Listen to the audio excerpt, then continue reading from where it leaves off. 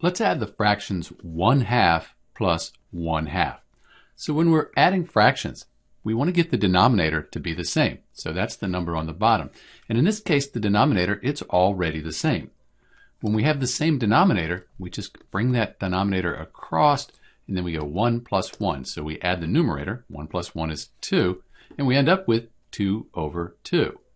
2 over 2, we can reduce that down to 1 over 1, and 1 over 1, that equals 1.